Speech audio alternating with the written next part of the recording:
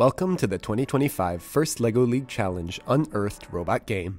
In this video, we are showing you a solution for solving Mission 8 called Silo with the Spike Prime Advanced Driving Base, built from the instructions provided in the Spike Prime software.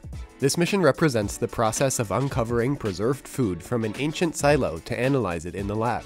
For this mission, you score 10 points for each preserved piece that is outside the silo at the end of the match.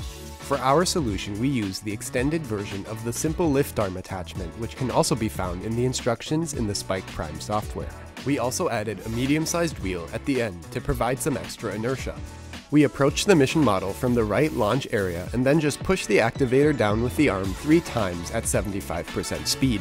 We have found that sometimes all 3 pieces come out after just the second push, but since that doesn't happen every time, the third push ensures that the silo is completely empty.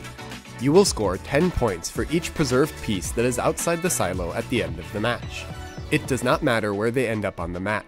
Thanks for watching. Be sure to check out our other videos for more mission solutions in the First LEGO League Unearthed season.